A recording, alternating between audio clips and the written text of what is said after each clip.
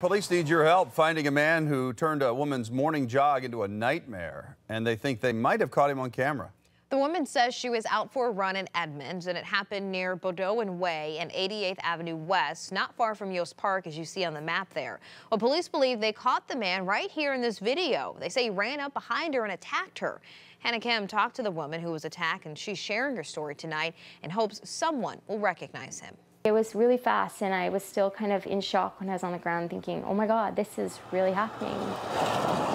A jog in this Edmonds neighborhood ending in a fight for survival for Jacqueline Goss-Lacoste. Jacqueline says in the middle of her run, a man came up behind her. He grabbed my shoulders and shook me pretty bodily and then threw me down, and I was screaming, and he was still kind of coming at me until I started kind of kicking around. Jacqueline fought off the man who appeared to be trying to get on top of her. I don't know what he was expecting to do there on the side of the road. She is in disbelief and pain. My neck feels like sore from kind of being shaken and then thrown down that force. My whole side is, hurting all the way up to my lower back. Edmonds police releasing this video showing a person of interest caught on surveillance shortly after the attack in the same neighborhood.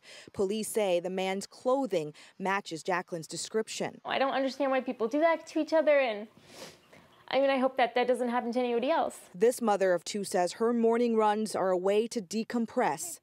Not anymore. That's my safe route, that's my sanity, that's something that I like doing every day, and I definitely feel scared. Hannah Kim, Q13 News. Oh boy, and there's a device called the Defense Alert device. It's one of the many you can get out there. A lot of people don't want to carry mace or pepper spray, but I think this is a great device. We had some of our viewers test this a couple of years ago. This is really lightweight. Exactly, and you can't come off your hand, so you can run with it. It's got a strong pepper spray that comes out of the end right here. It's got a light on the bottom, and it uses crowdsourcing technology. So if you set off the pepper spray, it will alert everybody that you know on your list that has the same app that you need help, and they can call police. But the primary use, I think, is that it can't be knocked out of your hand. Nope. And it will knock somebody down if you spray them. So yeah, and see that light? I mean, that will scare somebody. That will alert people around you. Exactly. Before you even have to let out that mace. Right. Exactly. So just another tool to help you keep you safe. You can go to our website Q13Fox.com. You can search Defense Alert Device or D.A.D, D.A.D. It was designed by a guy in Utah who has 7 daughters, and he felt like they needed some protection. It's exactly for cases like that.